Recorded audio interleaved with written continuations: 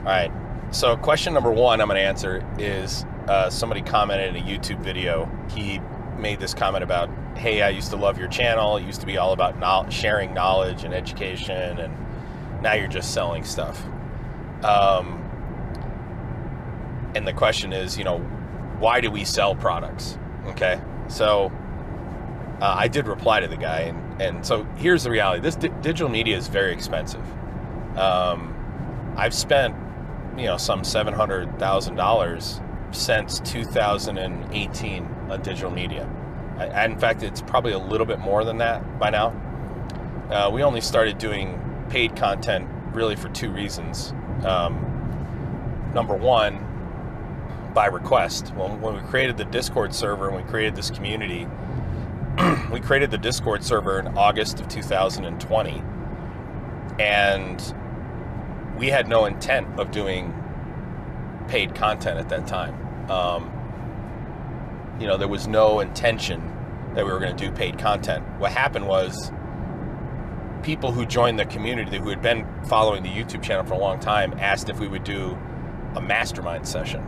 So when we were talking in the Discord server and we had asked, they said, hey, will you do could you do a mastermind session where you answered more things more in depth? So that's where the very first product came from. Was, okay, if we're going to make a huge commitment to do mastermind, which, by the way, for every mastermind session that we do, I put in up to 40 hours of time to get that session prepared.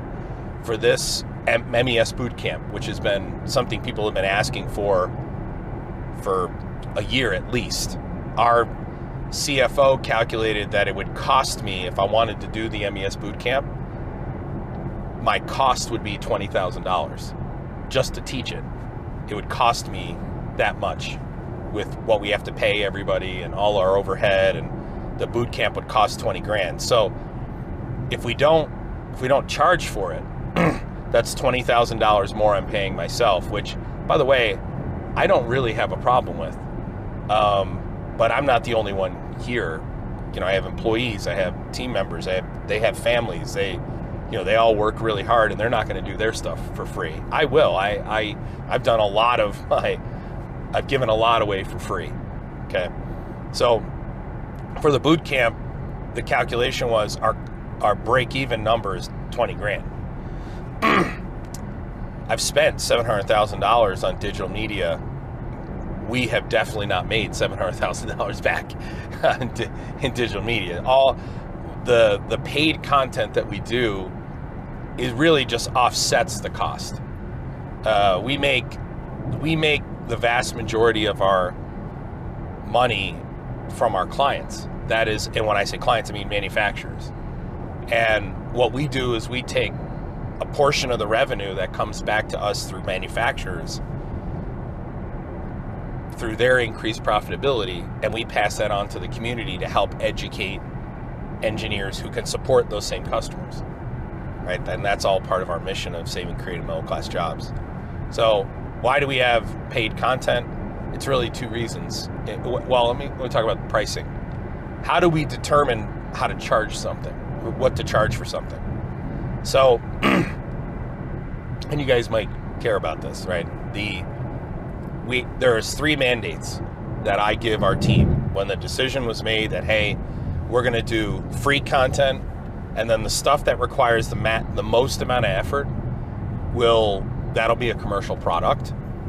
But if we're going to charge, we're going to charge what's fair. So there's 3 things, 3 mandates. Number 1, I don't want to help integrators, OEMs, manufacturers who are not principled capitalists. Okay, so I don't want to make it easier for someone who's going to use capitalism to exploit other people to exploit. Okay, so number 1, I want to price those people out of buying our products and then use what they learn to exploit others. Okay, so that's number 1. Okay, Number two, we need to be able to access as many people as humanly possible. So right now our team is working on, international pricing. Like, the US dollar is worth 20 times, 100 times as much as other currencies in, around the world. And we're looking at, how do we attract more people from India, from South America, and we're putting together pricing that works for them based on the region that you live in. Okay, we want to access as many people as humanly possible to have the greatest impact. And number three, keep us in business, not get us a profit margin of X, or we want 50% gross profit margin, blah blah blah. No, it's literally the mandate is keep us in business. So those are the three focuses on pricing. We're never going to stop doing free content. It's still our bread and butter. In fact, we just finished developing. I just spent over $10,000 on just on renovations to expand our studio. We expanded our offices, which is costing me another $25,000 a year. I think I increased our expenses by $25,000 to expand the offices so we could expand our studio. This stuff costs a lot of money to take the message to other people. It really does. So when people are like, hey, you should give every single thing away for free, it just doesn't, this costs a lot of money, and we have to, the community has to help us cover some of it. You know what I mean? I definitely pay a disproportionate amount of my share. I think most people in my place are going to be spending a lot less of their own money to fund this kind of stuff. Okay. So, and I appreciate the community supporting us. I really do. So anyway, that's to answer that question. Question number two. I was thinking about this last night while I was reading. So when we got to the hotel, and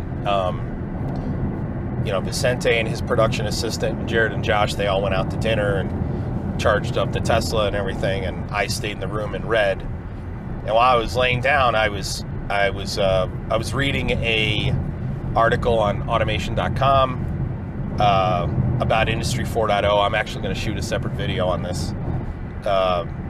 And a lot of times when I'm reading these articles, I'm shaking my head. I'm like, no.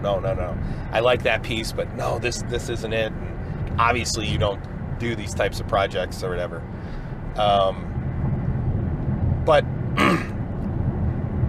a question that I do get a lot is, how do I develop my skills? Like, how do I want to, I'm a young engineer, I'm an engineer in my 40s, or I want to redefine my skill set. How do I develop my skills? And so I oftentimes struggle with that answer, because it's a multi-pronged response. It's, it's one part getting education externally. It's another part collaborating with a much larger community. It's another part getting your education internally, innovating on your own. So I put that answer into basically three pieces. So number one, if you want to do digital transformation for your career, this needs to be the focus of your life. It's not the only thing in your life, but it needs to be the focus. If you're an Industry 4.0 professional, it's like being a brain surgeon. A brain surgeon is always a brain surgeon. Even when they're on 4th of July, when they're, setting off fireworks with their family, they still have to answer to their customers. I have many friends who are doctors, and they never, ever, ever, ever just go to the lake and hang out all day and not at least respond to the answering service once or twice when they get a call from a patient. Okay. So number one, being an Industry 4.0 professional is about making this your life. And that's not as crappy as it sounds. one of the things I preach all the time is I am always at work and I'm always at home. I don't have home time and I don't have work time. We live in a day and age where I can relieve my home stress and work stress at the same time by not allowing my home stress to build up during the day, because I've got 3 or 4 to-do items that build up while I'm at work, and then I got to go do those 4 things at home when I get home. If a problem pops up at home that I got to address, I address it the moment it pops up. Same thing at work. I do the same thing. I just sort of deal with things as they come in, okay? But being an Industry 4.0 professional is about making this your life, right? So for example, when most people in the evening are reading, are flipping through Facebook, or they're watching reels on Instagram, or they're, doing some other mindless thing, I'm reading, 2600 and articles on Medium, and I'm reading automation.com, and I'm clicking on links that people sent to me, and I'm reading them passively. If I get to an article that I think, oh, this is something I really need to study, I have to have my work mind on, my work hat on, I'll save it, or I'll pin it, I'll save it in Pocket or something, and I'll set aside an hour at work to go through that in depth and take notes. But what I try to do is I try to make my profession and my downtime congruent with one another. So when I'm on vacation, I bring books and articles that are professionally related. It doesn't mean that I don't read fiction. It doesn't mean that I don't listen to audiobooks that have nothing to do with my profession. But 50% of the time, when I'm in my downtime, I'm reading articles, and I'm reading, I'll read the release notes. Like when Ignition comes out with a new release, ask yourself this. When inductive automation comes out with a new release, do you sit down and read the release notes of the new release that comes out so that you know the new features that are in that new release? The moment they come out, do you read them? Honestly, I do. I know, I since like version 7.7 or something, I've read every single release note since 7.7. I could probably reasonably go through a genealogy of Ignition, like on a whiteboard. I could probably get pretty close. Maybe not with the minor releases, but definitely with the majors. I do that for TATSoft. I do that for System Platform. I do it for all the Factory Talk products. And I do that for fun, to stay up to speed on my profession. So number one, it's got to be who you are. It's got to be your life. You can't do that. There's no way to do this passively. This is why so many really, really smart people who get into this profession grow too slow. But it's also why people like Dan Ryken, Dave Schultz, Kevin Jones, Mario Ishikawa, long list of Brendan Riley, all these other people from our community who have really made this their life, the centerpiece of their life. They're always at work, they're always at home. Industry 4.0 professionals who they are, John Sinderich, right? And how they have grown. They've gotten a decade of growth, career growth, in just 2 years. So it's got to be your life. This has got to be who you are.